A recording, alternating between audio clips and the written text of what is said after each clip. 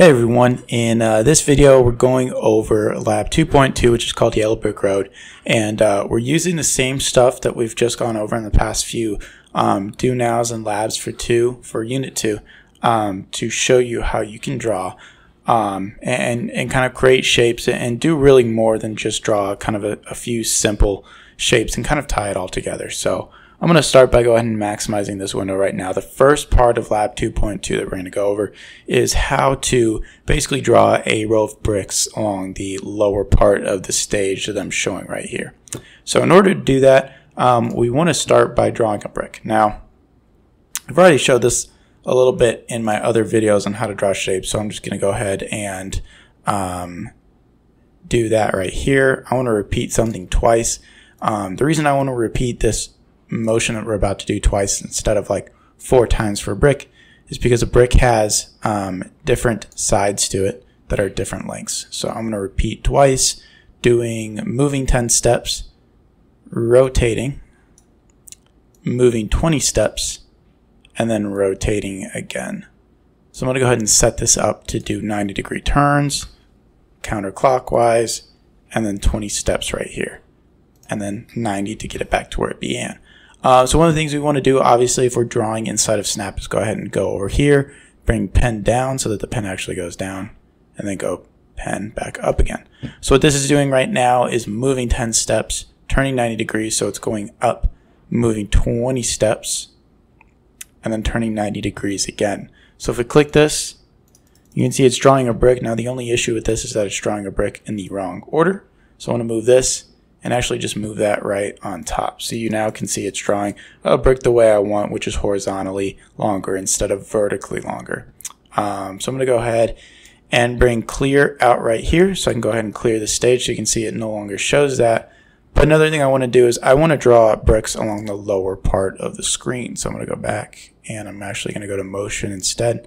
I'm going to use go to X0, Y0. Now we know that the screen itself is 240 pixels long, so I'm sorry, that's 204. So I'm setting this to 240 negative for both so that this goes to the lower left hand side of my screen. So as you can see, I don't think that is quite right. I'm going to say 200 instead. And again, we can't see it right there. What if we tried? Let's do 150 and see where it places us. You can see right there. I'm going to set this to negative. Instead of 200, let's try 180. So now that we had that set up, this basically just draws a square in the lower part of the screen. But what we want to do is draw a layer of bricks all across the bottom of the screen right here. In order to do that, again, as far as doing a layer of bricks along the bottom, it's the same thing over and over again. You're just slightly modifying it each time. So what I want to do is remove these real quick. I'm going to demonstrate how you can draw a layer of bricks by just clicking. I'm going to move. Now we know that we end up with the sprite at the same place, and in case you can't see it, it's down at the lower left hand side of each brick that we draw. I'm going to go ahead and move 20 steps after each brick that I draw. So I'm going to go ahead and move 20 steps. Before I do that though, I want to put the pen back up.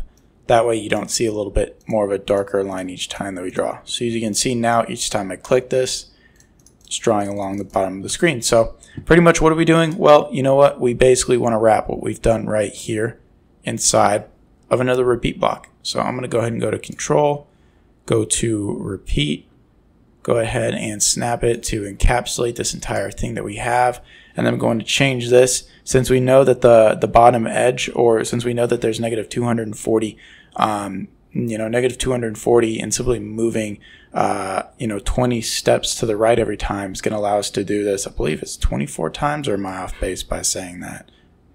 Actually, if it's 20, I believe it would be 12. No, that's definitely wrong. So let's do 24. And we want to go back. And that moves it all the way to the right there. So I'm going to go ahead and click and drag this down and put clear right here. Now we can see that every single time that I click, this entire thing draws a row of bricks along the bottom. Again, the entire purpose of showing you guys this is to show how we can basically do nested loops. So, I have this repeat block right here And basically what the script is doing is it's saying, hey, I want to do something 24 times. And what I want to do is I want to go in and repeat this action.